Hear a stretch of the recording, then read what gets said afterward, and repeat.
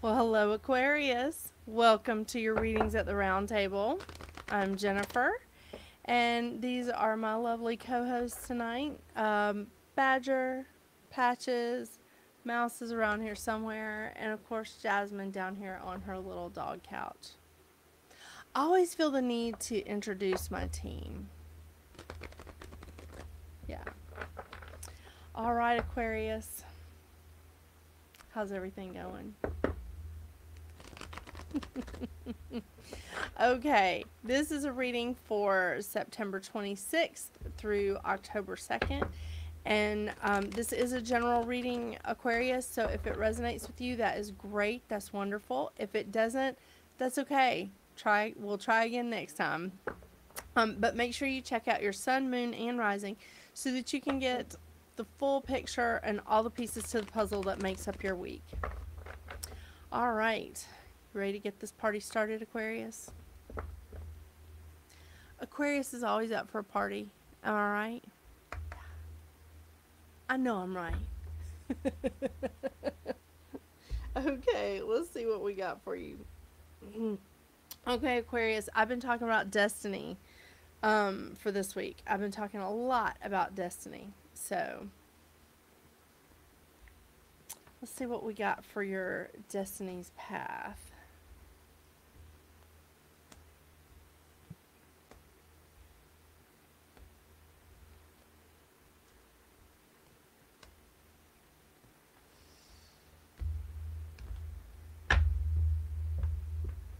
Interesting. Okay, let's get some clarification.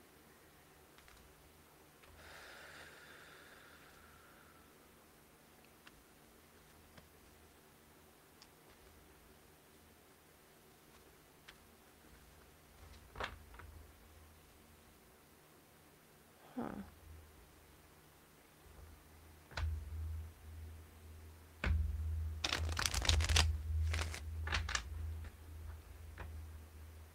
Well, Aquarius, I'm going to say, before I even get the clarification cards out, I'm going to go ahead and say that I feel like there's something that has happened to you in your past that, like, really, like, hurt you, really, like, I don't want to say strung you out because it's wrong, but it messed you up. It did, like, it left a thumbprint on you. And I feel like, and we all have that. I mean, we all have that.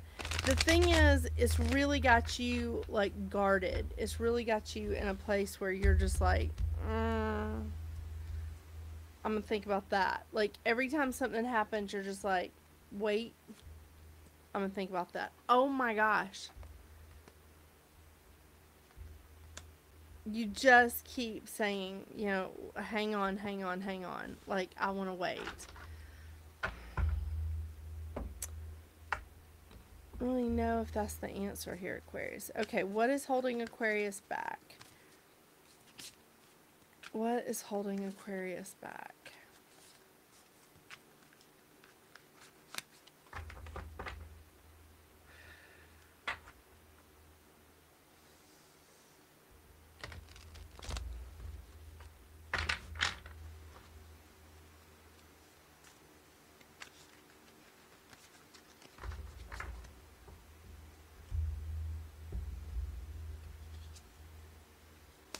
Seven of Cups. Emotional decisions. Emotional decisions are holding you back. Okay, so let's talk about this. Let's see what we got here. So I can't even tell, like, for some of you, and I feel like I've said this before today for some other readings, but I can't really tell, like, how far in the past this was for you, because we are talking about your destiny. We're talking about your destiny's path here. I can't tell how far in the past this was for you. It could be 5 months, 5 years, 10 years. I'm just giving you that wide spectrum because that's exactly what this could be. But I do feel like you you thought you had like everything you wanted. You were like, I'm in. This is perfect. This is what I've been manifesting. This is exactly what I wanted. And you did. You brought in a lot of prosperity for yourself. You were happy. You were in a place of like not just happiness, but like soul happiness. And it's not necessarily romantic here, but it is about that, like, that connection that you felt like you were in it. You were like, I'm in it to win it. You know, and you're like, this is where I'm supposed to be. I'm so happy. And then you got the rug pulled out from under you is what happened. When that happens, and again, Aquarius, this happens to all of us. But, you know, Aquarius, you guys are so incredibly smart. So dealing sometimes with some of these emotional things is not, it's not the easiest, and it's more challenging because you can't break it apart.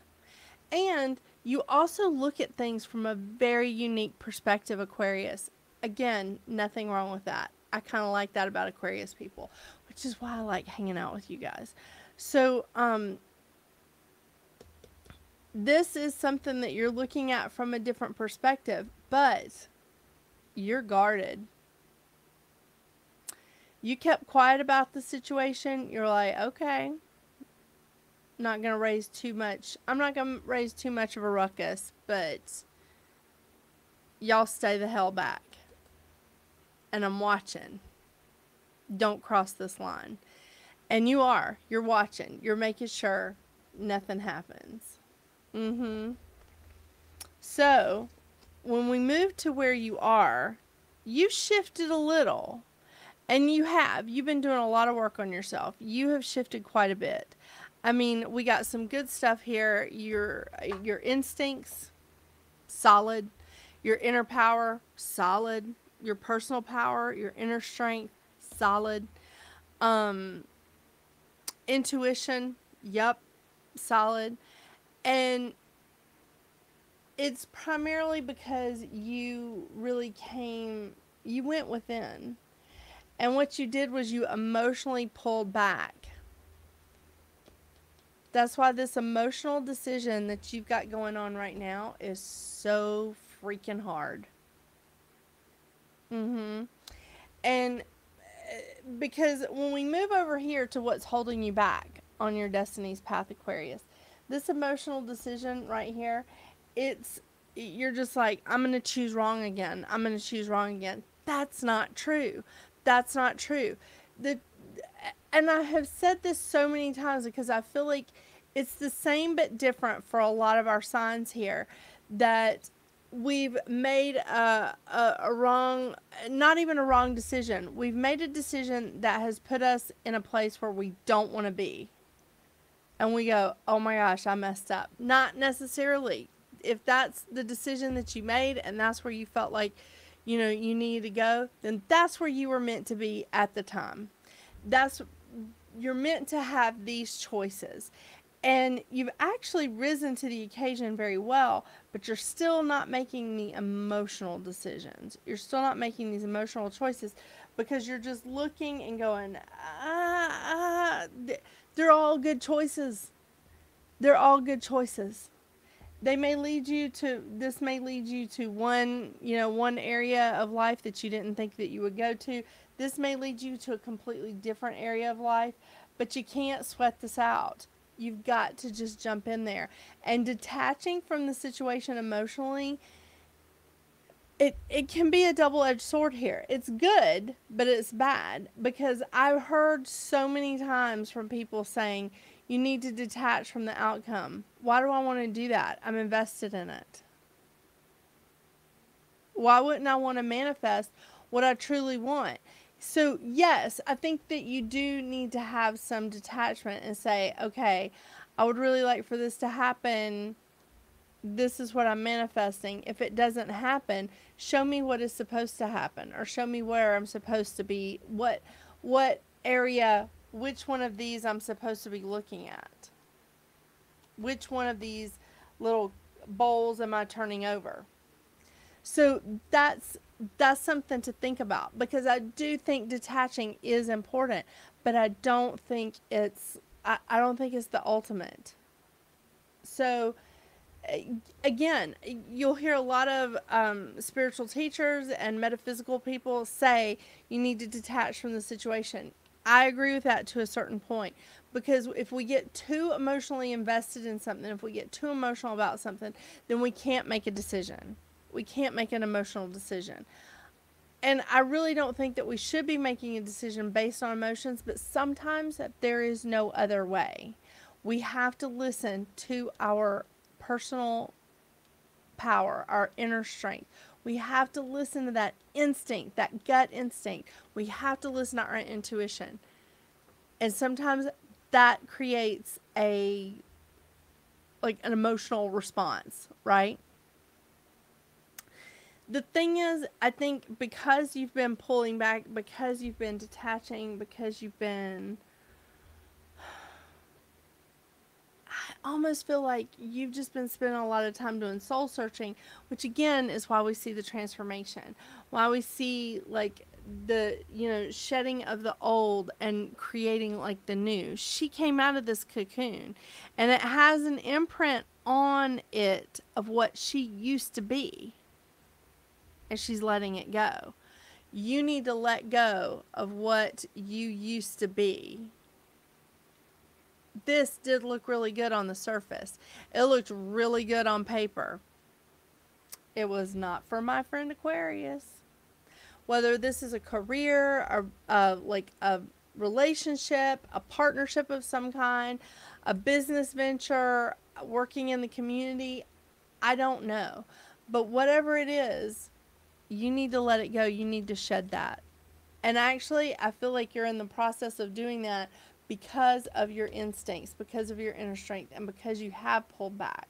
Now, because you've detached and you have pulled back in the past, doing this is going to open up a whole new can of worms. It's going to open up a whole new thing of emotions, different kinds of emotions.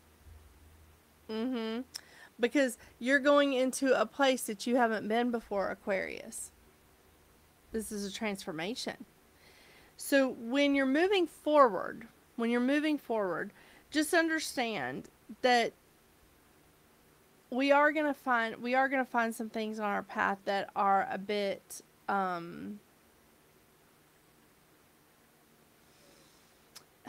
they are a bit deceptive, but they're not. It's not bad. It's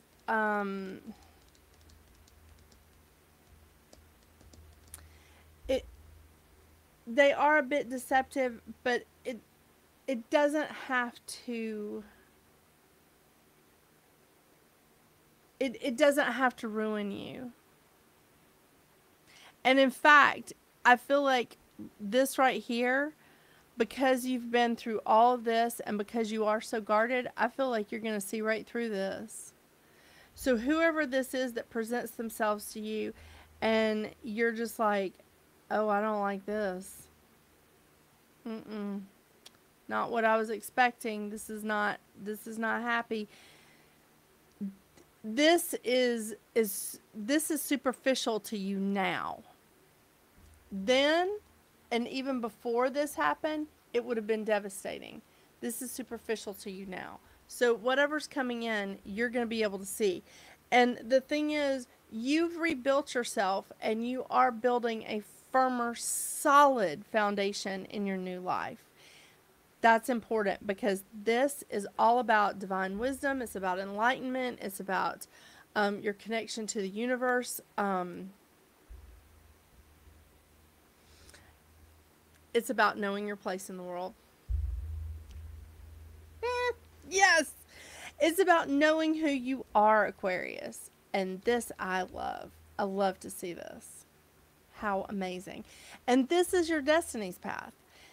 this again is going to take a while, because it took a while to come from here to where you are now. It's going to take another little while to come here, but I just want to tell you how solidly you're building your future and your connection to spirit. God dang, you guys rock the Casbah. Ha! We need to invite all you Aquarius people over for a party. Okay, so King of Wands. So typically the King of Wands is like a communicator. He's a hard worker. And I do feel like that's you. I feel like you are a very hard worker. But the thing is, when whatever this happened that like interrupted, let's just say interrupted. It interrupted you. And that was a hard one for you to, yeah, that was a hard one for you to accept. And it was even harder for you to start communicating again. Communicating for you during this period was a little challenging. It was very hard because you were dealing with that pain and you didn't want to recognize it, and you sure as hell were not going to share it with anybody else, right? So that's when I think you started saying, okay, this is now what I need. And when you started saying that, it really has changed like how you've put things together. This is, to me, it's not always a thief. I've had this card for somebody else today. I cannot remember who it was. Sorry. It's been a busy day. This could have even been for one of my clients and not for readings at the round table. But the thing is, he's taking what he needs. Some people say this is a thief card. Sometimes I do see that. I'll be honest with you. Sometimes I do see that with this card, that it's like this guy is stealing. But he's taking what he needs and he's leaving the rest. Keep that in mind. You need to take what you need and leave the rest for somebody else. You're not trying to be greedy. You're just like, nope, this is what I need. Thank you so much for playing. Bye-bye. You know, and you are ready to move on, and you're doing it very well. This emotional new beginning that's coming for you is going to be just really wonderful, because it's going to help you with some of these emotional decisions that you have been avoiding. And you know you've been avoiding them. But this is definitely going to help you. Building this new foundation for yourself is going to be really, really incredible for you. Because you start strengthening your connection to spirit. You start really listening to your intuition. You start really being aware of like what's going on. You're getting in that divine wisdom, and that is bringing in just a ton of success. What? Success? Yeah. I think this is going to be great. I mean, and it's rewarding is what it is. Well, for Pete's sake. Alright, I just like flipped over, I don't know, half the deck of 50. Okay, so this is really great. The spider. Weaving the web of creation. But, you know I'm going to have to put my glasses on to see the rest of it. Alright, Moon. Let's give Aquarius some good advice here. What advice do I have for... Okay, 2 cards. Conclusions are within reach. Believe in the impossible. Okay. I like this. These cards are just jumping. I feel like Beyonce. Jumping. Sorry. I'm not going to sing. I don't want people to tune out on this channel. It's a new channel.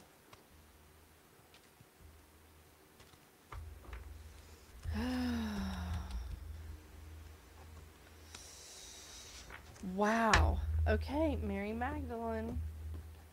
And I had such a good reception of the essential oils cards that I used last week. I'm using them again this week. See what's going on.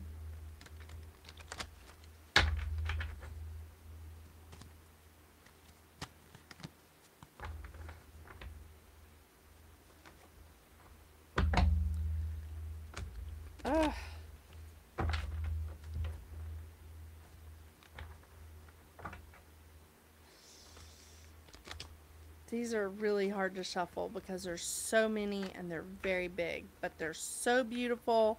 I just can't not. Yeah. Okay. Let's see what we can get. What kind of good advice can we get for Aquarius? Cinnamon! Okay, where's my glasses? Come on. All right, let's start with these moons. Conclusions are within reach. Full moon eclipse. And the blue moon, believe in the impossible. Can you believe that there wasn't a blue moon this year? 2022 did not have a blue moon. Believe in the impossible. Trust. Faith. And conclusions are within reach. You're going to make the decisions. You're going to be able to make these decisions. Oh, Mary Magdalene, you know, she's one of my favorites. Teacher awakens. You have something important to share. Follow the inner call. Don't let anything stop you. God dang, these are just so perfect. Wow. Wish I could have planned this.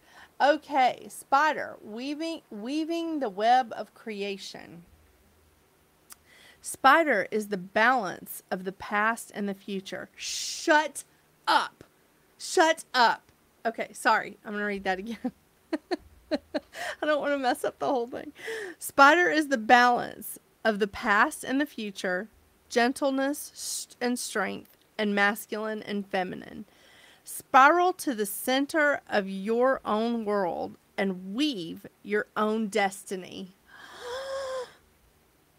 Grandmother Spider wove the web of the universe. Listen to her energy for links to your creativity through your dream time.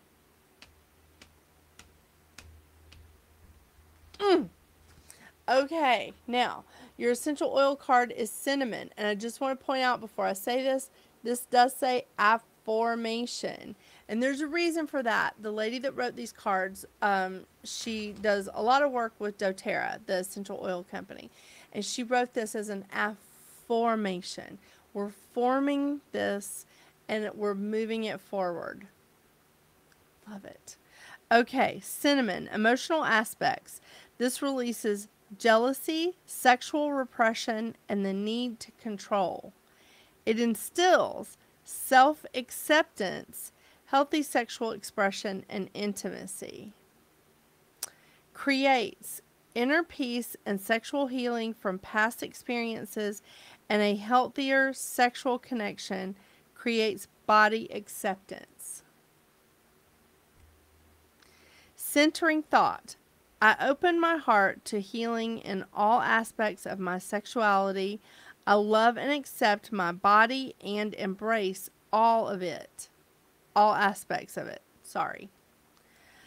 The affirmation is, why is it so easy for me to embrace my sexuality?